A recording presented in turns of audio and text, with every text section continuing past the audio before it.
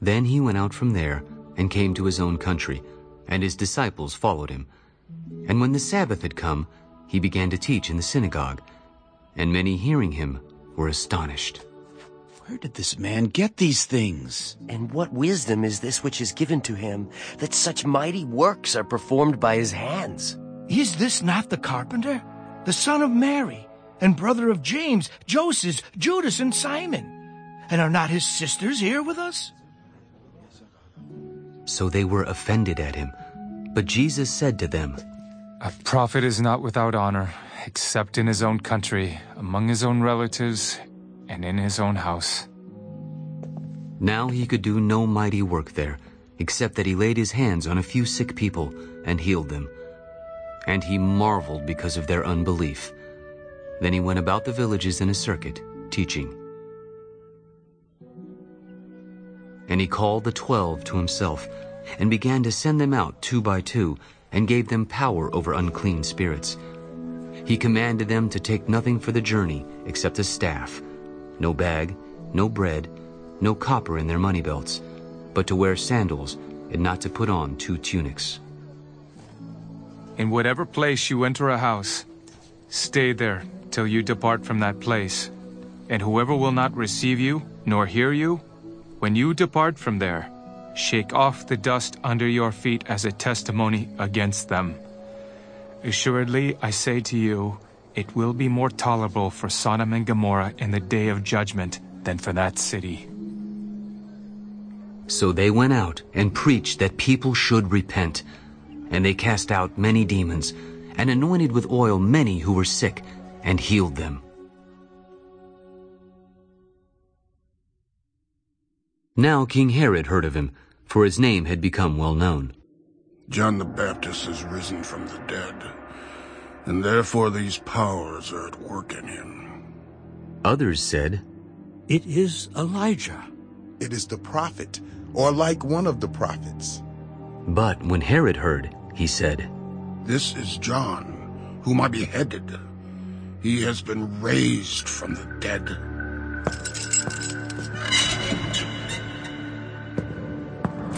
For Herod himself had sent and laid hold of John, and bound him in prison for the sake of Herodias, his brother Philip's wife, for he had married her, because John had said to Herod, It is not lawful for you to have your brother's wife.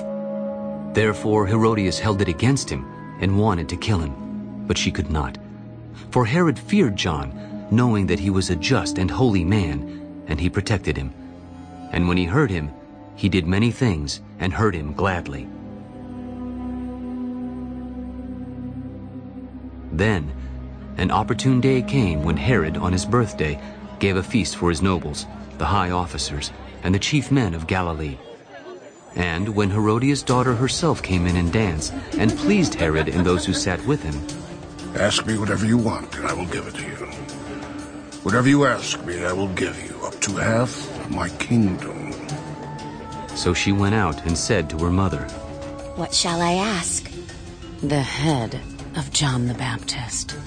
Immediately she came in with haste to the king and asked, I want you to give me at once the head of John the Baptist on a platter. And the king was exceedingly sorry. Yet, because of the oaths, and because of those who sat with him, he did not want to refuse her. Immediately, the king sent an executioner and commanded his head to be brought. And he went and beheaded him in prison, brought his head on a platter, and gave it to the girl. And the girl gave it to her mother. When his disciples heard of it, they came and took away his corpse and laid it in a tomb. Then the apostles gathered to Jesus and told him all things, both what they had done and what they had taught. Come aside by yourselves to a deserted place and rest a while. For there were many coming and going, and they did not even have time to eat. So they departed to a deserted place in the boat by themselves. But the multitude saw them departing, and many knew him and ran there on foot from all the cities. They arrived before them and came together to him. And Jesus, when he came out, saw a great multitude and was moved with compassion for them, because they were like sheep not having a shepherd. So he began to teach them many things. When the day was now far spent, his disciples came to him. This is a deserted place, and already the hour is late. Send them away that they may go into the surrounding country and villages and buy themselves bread, for they have nothing to eat. You give them something to eat. Shall we go and buy 200 denarii worth of bread and give them something to eat? How many loaves do you have? Go and see. And when they found out, they said, 5, and 2 fish. Then he commanded them to make them all sit down in groups on the green grass. So they sat down in ranks, in hundreds and in 50s. And when he had taken the 5 loaves and the 2 fish, he looked up to heaven, blessed and broke the loaves, and gave them to his disciples to set before them. And the 2 fish he divided among them all. So they all ate and were filled.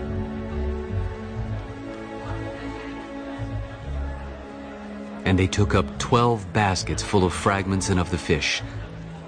Now those who had eaten the loaves were about 5,000 men. Immediately he made his disciples get into the boat and go before him to the other side, to Bethsaida, while he sent the multitude away.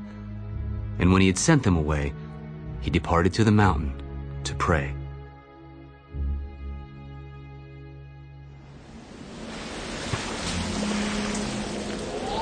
Now, when evening came, the boat was in the middle of the sea, and he was alone on the land. Then he saw them straining at rowing, for the wind was against them.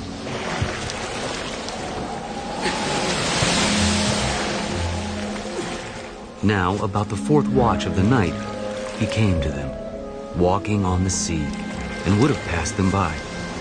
And when they saw him walking on the sea, they supposed it was a ghost and cried out. For they all saw him and were troubled. But immediately he talked with them. Be of good cheer. It is I. Do not be afraid.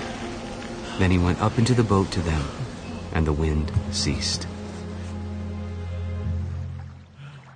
And they were greatly amazed in themselves beyond measure, and marveled. For they had not understood about the loaves, because their heart was hardened. When they had crossed over, they came to the land of Gennesaret and anchored there. And when they came out of the boat, immediately the people recognized him, ran through that whole surrounding region, and began to carry about on beds those who were sick to wherever they heard he was. Wherever he entered, into villages, cities, or the country, they laid the sick in the marketplaces and begged him that they might just touch the hem of his garment. And as many as touched him were made well.